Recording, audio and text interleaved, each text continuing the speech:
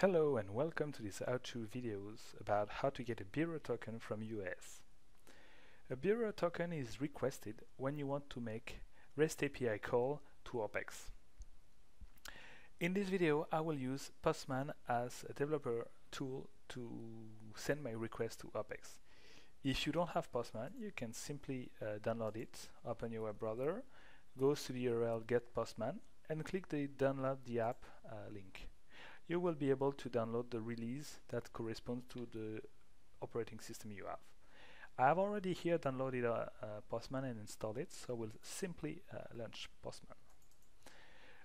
When you actually launch Postman for the first time, it might request you to put a login and password.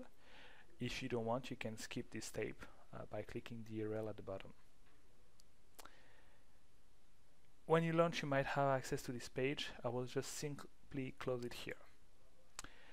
So Postman is, as I said, a tool for developers to test their call to API. I will use it here to get my bureau token. So we'll need to call HOPEX with the URL that allows me to get a token. So the URL will be https server/us/token or connect/token.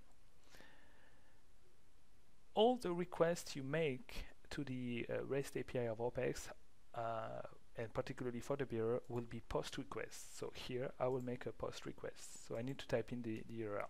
To save time for this video, I have already prepared a text pad that contains the URL I want to call. So in my case, as I said, https://uas/connect/token. Then I need to put some parameters in the body.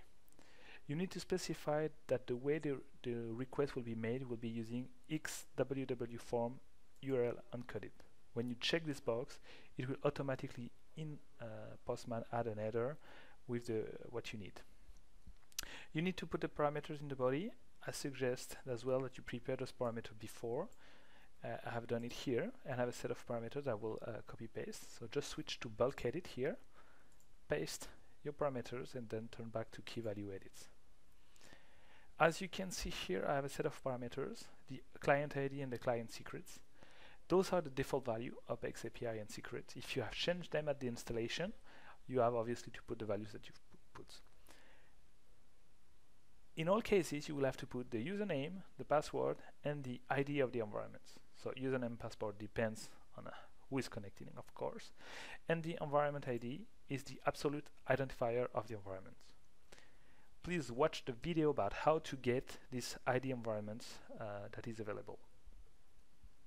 Once you have done that, you are able to send your request. Just press send.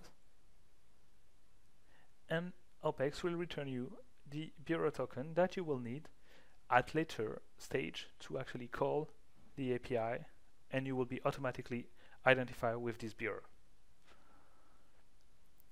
You now know how to get a bureau token from HOPEX. Thank you for your attention.